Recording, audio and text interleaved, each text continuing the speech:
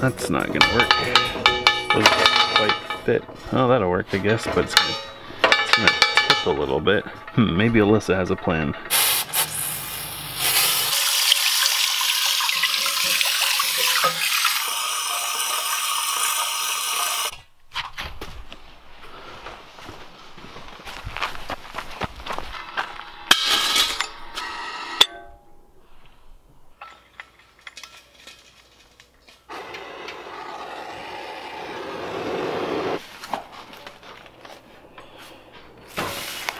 Man, it's so nice having all these jars on hand.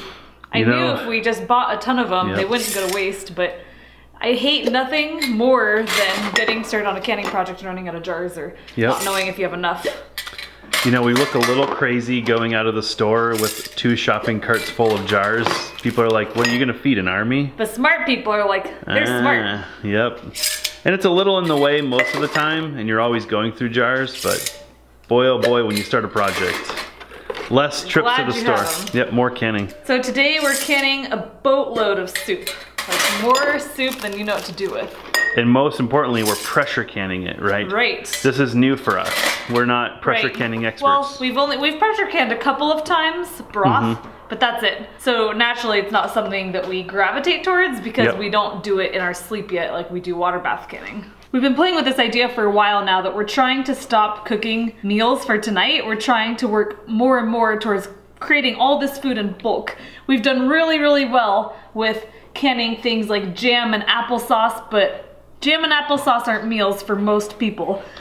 So we've been trying to figure out how we can can things like, say, soup, because soup is extremely healthy and it's quite the fast food. Only we don't want to be getting soup from the grocery store because we really value home cooked meals. And we're trying to start the biggest, bestest, most amazing garden we've ever had this year, and we'll have lots of food. And I think it's good to have some raw ingredients prepared and canned. That way if you want to build something out of it, you can. But we've also learned that the more kind of components you have canned, the less likely you are to start cooking with them because they're not a complete food. Right. And so here in America, we're big fans of grabbing something off the shelf, heating it up and eating it. And not all the time. I would say that's not our goal. Our goal is to cook every night, but we have such a fast-paced life that we do want things like chili and soup ready to grab off the shelf. Our chili and our soup. Right, because we have plenty of other canned chili and soup and it doesn't make you feel the best, nor do we want to feel forced to go out to eat when we're not ready to cook. And we're just about to head into the build season. Life's about to get really busy, so that's why we want to try this out. We don't know how it's gonna go. So what I've done is I've picked 3 soup recipes from the Canning Bible. So we're gonna try canning chicken soup, chili, and split peas. You know what I love about Alyssa? She's like, I go big or go home. Yeah, we're not, you know what guys, let's just see if we could can a couple pints of chicken noodles.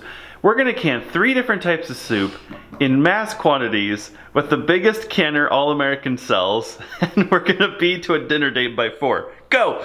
Not only that, one reason I haven't done this project yet, I've been reluctant to make a bunch of soup, is that we want our own broth. I feel like it's one way to really get in those extra nutrients that are missing in our diets. What we did last night, or yesterday, is we cooked up the chicken and we made broth out of it. So we're gonna use this in our chicken soup recipe, maybe yummy. Our split pea recipe, whatever uses broth. And then we also have local chicken here too. So I'd say this soup is a little bit of a 2-step process. We've kind of been playing with the idea of canning a bunch of broth, but because we've been living in an RV prior till recently, it hasn't really made a lot of sense because it's a multi-day process. And it's been working really well to make our broth in a stock pot with chicken feet. So we get 4 pints at a time, which works really well. It lasts us probably for a couple of weeks. Is the chicken here in the broth here, is this the chicken that we got from the neighbor when we plowed out their driveway recently? Oh, we have secret goods. Look what ended up in our backhoe bucket. Sausage. Yeah, do you want to take some? Where's the car? Where is the car? Sure is. Guys, see how this works? So plowing driveway equals chicken soup. Got it? So the hypothesis we're testing, I have no idea how this is gonna go, but we wanna do this more frequently. So we wanna see, is it extremely time consuming? Is it easy? Does it make sense? Does it make good food? And do we eat the food? So in theory, this should give us about 19 to 20 pints of soup. That should last a while. One of the first few canning projects Alyssa ever tried was jams and fruits because we were able to forage. So when we first got the property, we really didn't have any food production of our own, right? So we ended up foraging and getting food and fruit from elsewhere. And unfortunately, vegetables don't grow very well in the wild, but fruit, on the other hand, does. So most of our canning has been fruits. But let's just say you can't really sit down at dinner and give everybody a pint of jam. So first we need to get the soup cooking, and then we can get the canning setup ready so that when the soup's done, into the canner we go. Our secret weapon.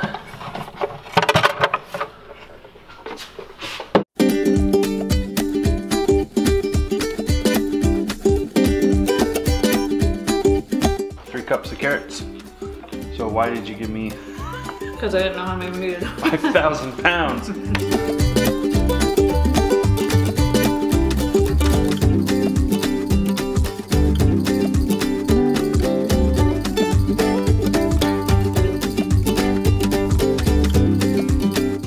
Wait, does chili have two L's? I don't know. Does it? Perfect.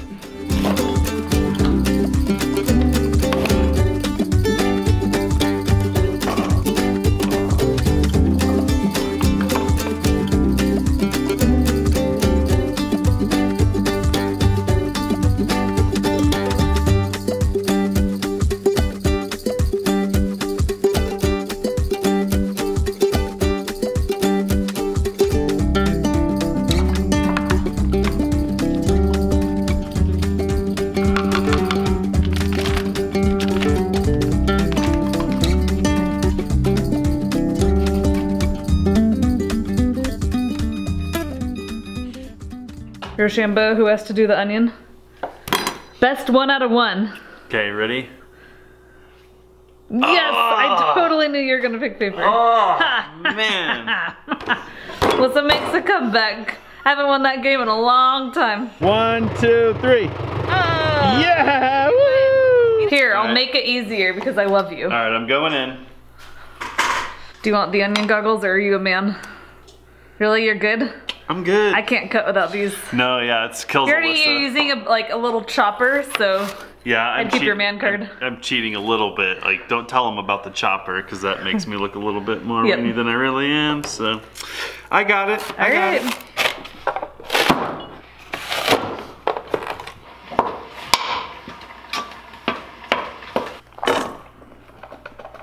You're regretting the onion goggles? I am. Wow. Well, you only have like 1 left. God. Yep. I can't do it.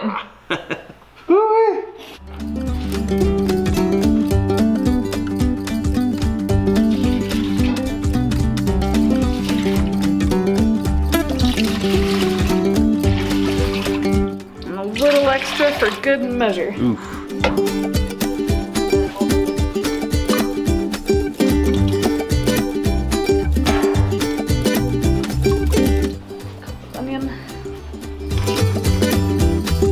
You cup onions the way I like my ice cream scoops. I'll have 1 scoop. And by 1 scoop, I mean like a big Right. scoop.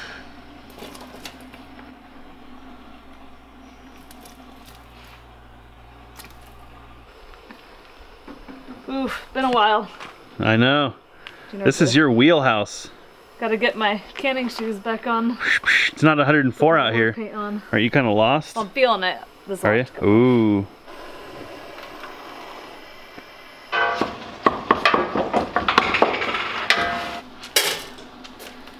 Do you like split pea soup? You know, I'm not really sure. I feel like it's something that I enjoy, and when it's available, I get it. And it's really good with a slice of buttery bread, but it's never something, you know, I don't know that I've ever made split pea soup. I could see that. I think we'll have our kind of our go-tos. This recipe calls for water, and I decided to use broth, because why not? Way to be rebellious. So this is ready for onion. Nice. In my head, this was all planned out. Yep. I didn't read apparently close enough, but everything was going to be cooking for about 30 minutes. And it's all ready to can at the same time. And now I'm seeing that the split pea soup is going to take a lot longer, so. Alyssa likes to can the way I wax cars. On the back of the bottle, it says work in small sections. So I just do the hood, the doors, the trunk, the top. I'm like, it's not ready to wipe off yet. So I just keep going, and I'm like, car. And then you're like, ah, it's so hard, I can't get it off of there.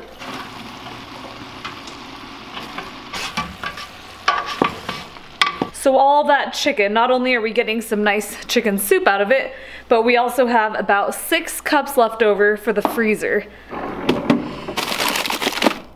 Here's all of our pre-proportioned bags of chicken feet that are ready to go. We just toss one of these babies in the crock pot, fill her up. We don't even add any flavoring or veggies or anything, and it makes pretty dang good broth. Next year, hopefully, these canned tomatoes will be out of the garden. Yeah. It's one reason why we're growing a lot more tomatoes. It's because we didn't have enough to can them last year. Not diced like this. No. We go through a lot of diced tomatoes. Seems a shame to keep buying them.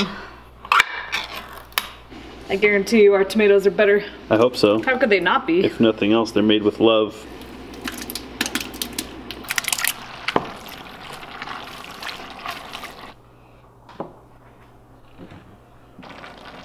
So now what? We wait? We wait. We could warm the jars, but there's a lot of simmering and cooking. Yeah, I mean, we could probably wait an hour to warm the jars. True. Yeah, because we got 40 minutes plus. Yeah, so the split peas we need to let cook, and then once they're all cooked through, take the immersion blender. Oh. And then we add all of our veggies and our diced ham. And then simmer for half an hour. Ham, and then simmer. So then we'll start kind of getting the canner ready to go. Gotcha. All day project, guys. It is turning into that, but that's why we're testing this out, right? Well, if we do big batches, I mean, you could do a year's worth of soup in one day. Yeah, like this pot is filled up to here. Yep. So clearly, we can go get 20 pounds of beef. Boom. Soup for a year. Kapow.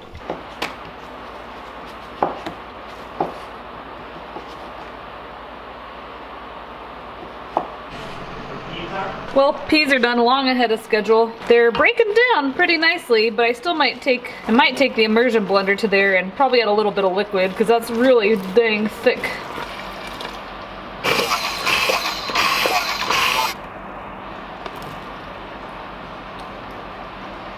Are you gonna head out and do errands?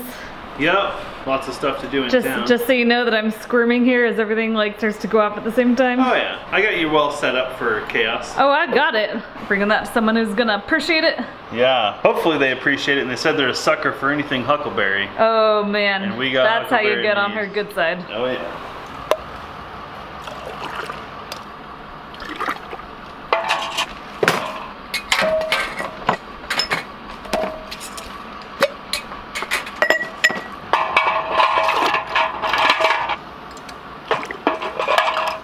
Alright guys, we're almost ready to go. The last of the soup is just finishing up.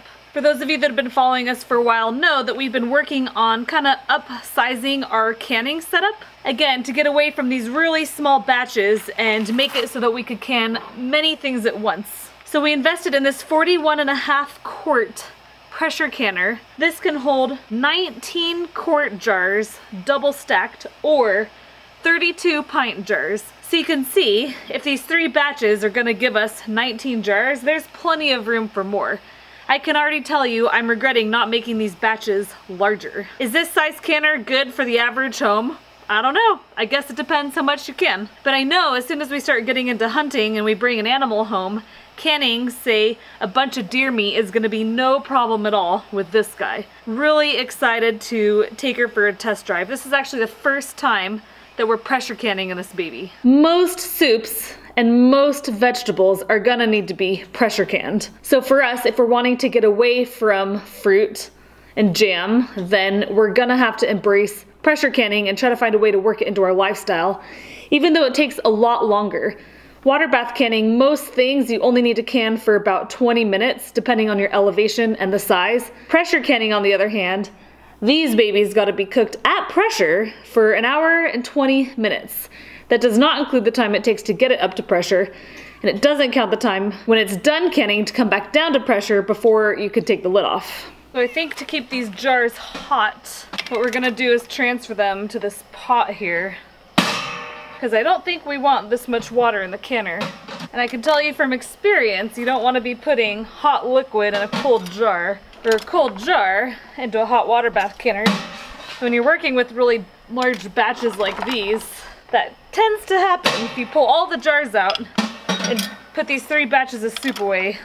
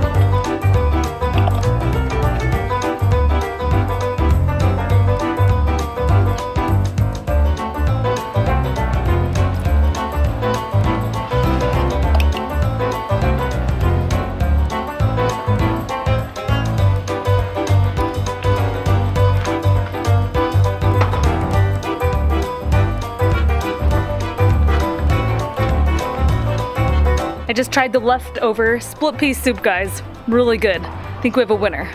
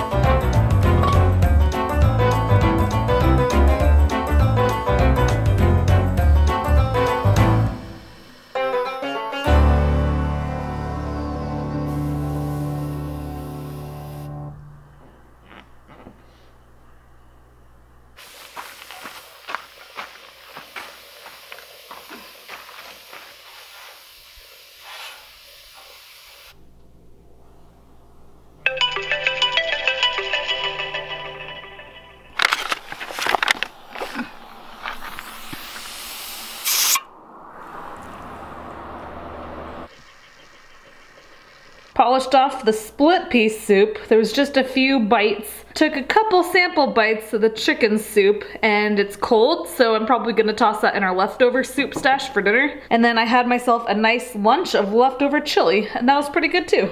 Something to note, before I decided to do these 3 recipes together, I did check the pressure canning specifications to make sure that they needed to be canned at the same pressure and for the same length of time, and the answer is yes. Go time, baby. You, my friend, are responsible for making people think their pressure canner is gonna explode in their face.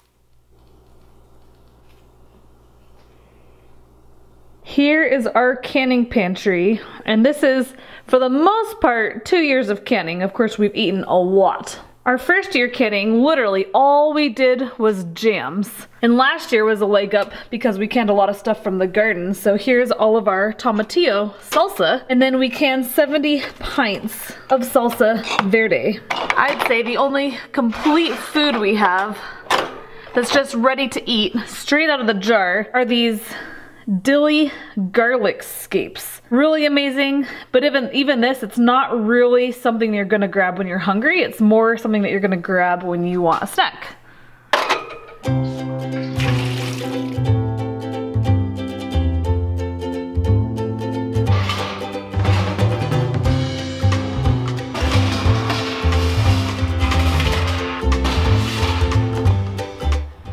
Eight minutes to go.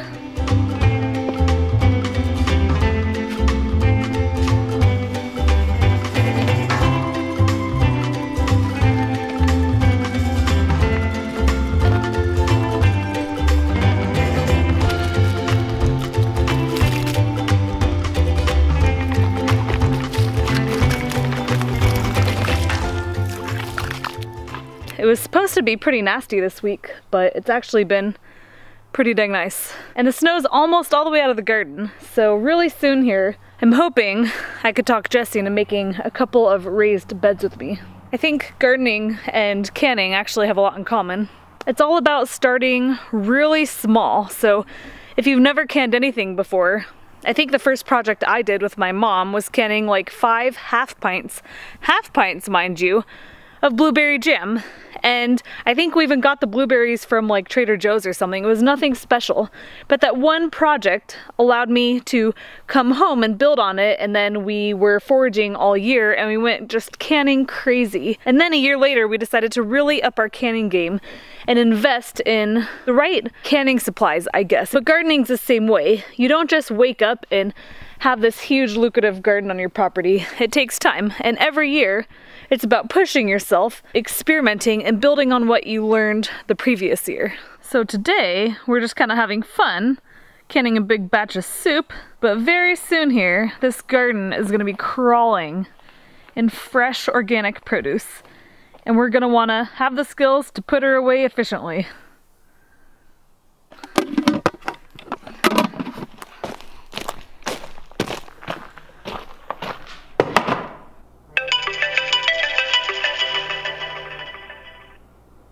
Oh yeah. We can't just go taking the lid off. There's a lot of pressure built up in here. So what we need to do is wait for the pressure to come back to 0, and then we can take the lid off. And then we have to let it sit and cool down for a little bit, and then we can take a look at our canned goods.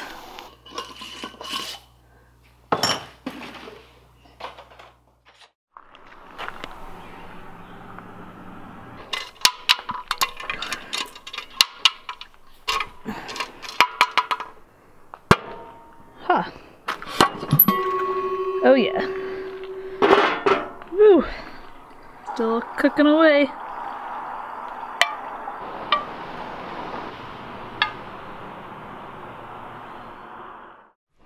Hey. Hey, you survived the soup. Yeah, I haven't checked it yet. I've been waiting. It's been really hard for me. I'm ready to check it. Really? I feel bad for abandoning you, but it's okay. Our day changed all of a sudden, so yep. Funny how things work out. Get used to it. The only thing constant around here is change. Oh yeah. There's really no water in there. It's like a couple inches of water.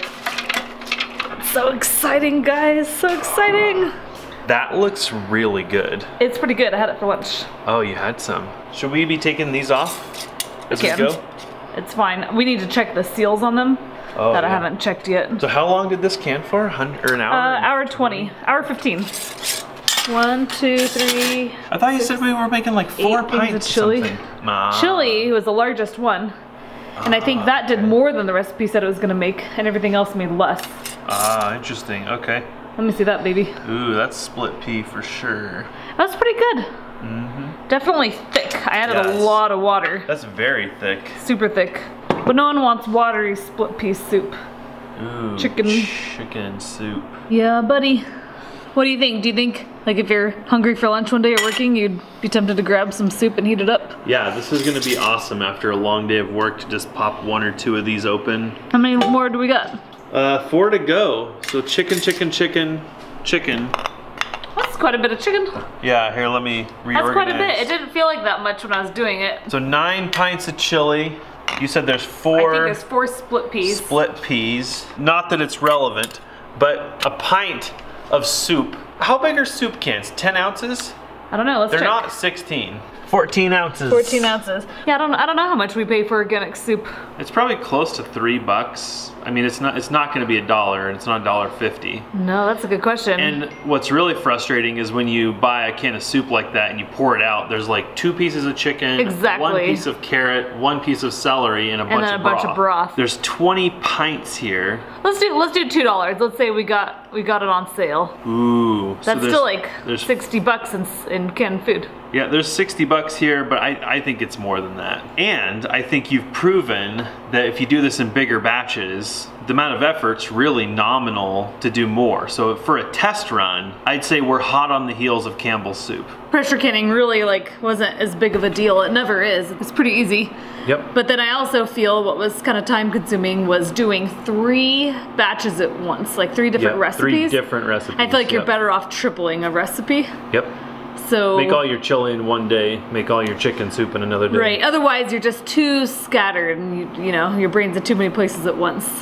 So if someone's wanting to do this, I feel, yes, take 1 recipe and triple it or something. I guess it depends on your canning capacity. That's a big question right there. This is satisfying. Yeah, I consider this good job. experiment a success. I feel like you did a good job, and I'm totally excited to have canned soup on hand.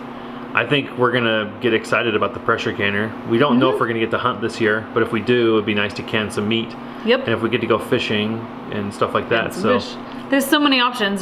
Part of it goes back to if there's just a really good sale at the grocery store on some type of meat, you can get it, right? We're all limited on freezer space. Just because we have power doesn't mean we're wanting to get 10 freezers. We have our deep freezer, which is on the smaller side, and then we have this freezer. And in all honesty, those are gonna be full most of the time, especially because when we're foraging, we're gonna wanna save a lot of that fruit for when we do have time to can it, or maybe we're gonna wanna save it for meat in wintertime.